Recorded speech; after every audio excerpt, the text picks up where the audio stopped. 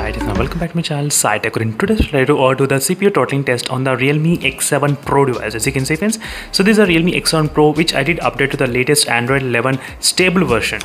So this is a stable Android 11 update which I just received yesterday, and after that I started to post the videos on the Android benchmark test, and the Android benchmark test got really improved. So few of the users, they really want to know how is the CPU throttling in this Realme X7 Pro after the recent software update. So this is what I'm going to show you, friends, exactly what are the settings I'm trying to use, each and every small detail I'll try to explain you.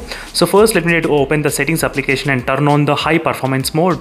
So in the battery section, if you go to the more battery options, you can find the high performance mode. So you need to turn on this option as well. Let's see, by turning on the high performance mode, we can actually expect any kind of difference in the performance or not.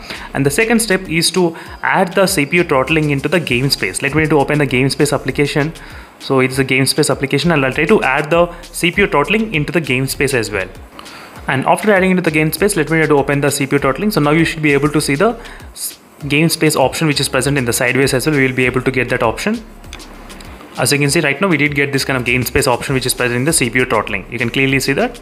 So now I did clear all the background application. Let me try to clear everything and open it again. So now let me try to go to the options, and I'm trying to show you exactly what kind of settings I'm trying to use. Let's see, friends, by using this kind of settings, how much CPU throttling we can actually expect, and how much temperatures will increase, and how much battery will also decrease. These are the few things which I'll be concentrating during this time of testing. So right now the temperatures is around 33 degrees, not much, 34 and 33 only at this point. So I'll try to use only the 50% brightness during this time of testing.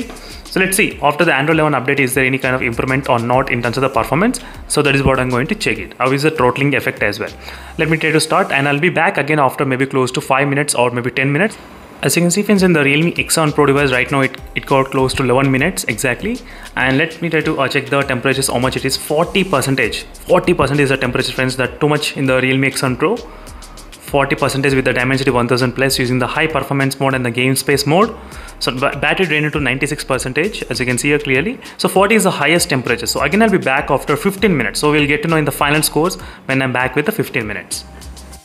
This is the CPU throttling results, friends, after 15 minutes continuously doing the Realme X7 Pro. So finally, these are the scores which we got. So it's really good to use this kind of a high performance mode and the game space at the same time. So we are definitely getting the really amazing results in this phone. That is the one thing which I can definitely see here.